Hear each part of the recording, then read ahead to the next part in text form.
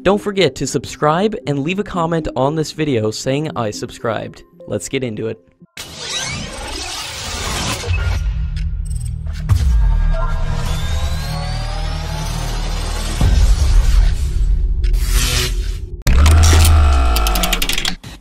According to latest media reports, Hindustan Aeronautics has signed a deal with Israel's Elta Systems for 83 active electronically scanned array radars and an equal number of EW suites to be fitted on the Tejas MK1A fighter jets.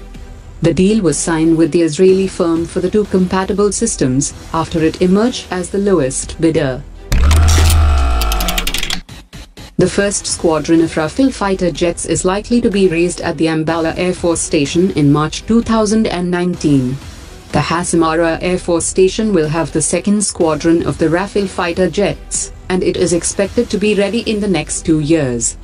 It has been undergoing upgradation in some crucial areas, and the work of resurfacing the runway has been started, and it is expected to be completed in the next 6 months. According to sources, the renovation work of the hangars at the airbase is focused on dual use, which would allow to accommodate both the Rafale aircraft and Su-30 alternatively. The Eastern Fleet Commander of the Indian Navy has said that the first of the 4 Grigorov-class stealth frigates is likely to be inducted into the Indian Navy in the next 3 years. He also said that 2 Sindhughosh-class submarines are currently undergoing mid-life refit and life extension in Russia, and the first submarine would be ready for re-induction in 2019, and the second one by 2020. The re-induction of the 2 submarines would further strengthen operational capability of the Navy, and it would be combat-capable for the next 10 years. According to latest media reports, Hindustan Aeronautics has test-flown a prototype of its light utility helicopter up to an altitude of 6 kilometers, and will conduct high-altitude cold weather trials in January 2019. Flying at 6 kilometers altitude is considered to be a critical requirement for the certification of the light helicopter. Hindustan Aeronautics has an in-principle order for 187 light utility helicopter, including 126 for Indian Army and 61 for the Indian Air Force. India and Russia are set to finalize the modalities of the logistics support agreement during the meeting of the India-Russia Intergovernmental Commission on Military Technical Cooperation on 14th December. India's intention to lease another Akula-class submarine at $3.3 billion will also come up for discussion during the meeting this week. The two sides will also review the progress on the government-to-government agreement, under which the AK-103 rifles will be produced at India's Ordnance Factory Board. India has also selected the Russian IGLA system for the $1.5 billion contract for the supply of 5,185 very short-range air defense system to the Indian Army.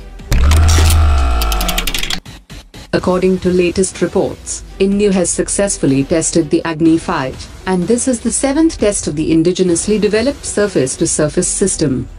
The first 2 flights in 2012 and 2013 were in open configuration, and the 3rd, 4th and 5th tests were from canister integrated with a mobile launcher that enables launch in a shorter time as compared to an open launch. According to latest media reports, Russia has completed the delivery of the last batch of 5 Su-35 fighter jets to China, and the aircraft are now based with the 6th Aviation Brigade in southeastern China. China had purchased 24 fighter jets for $2.5 billion in late 2015, and it became the first foreign customer of the Su-35, and it has already deployed its Su-35 on patrol missions in the South China Sea. According to latest media reports, the Indian Navy Chief has commissioned the Deep Submergence Rescue Vessel in the Navy. The submarine rescue vessel along with associated equipment will enhance the capability of the Indian Navy as a center of regional excellence for submarine rescue services. The Indian Air Force Chief is currently on a trip to Japan, during which he will meet the Japanese Defense Minister and senior officials of the Self-Defense Forces. The visit is intended to further strengthen the existing defense cooperation between the air forces of the two countries, and pave the way for greater interaction and cooperation in future.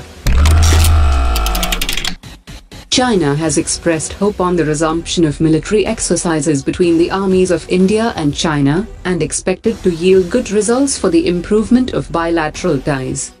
Both sides would field 100 personnel to take part in the 7th edition of the military exercise, and will promote understanding between the two militaries and improve their capabilities.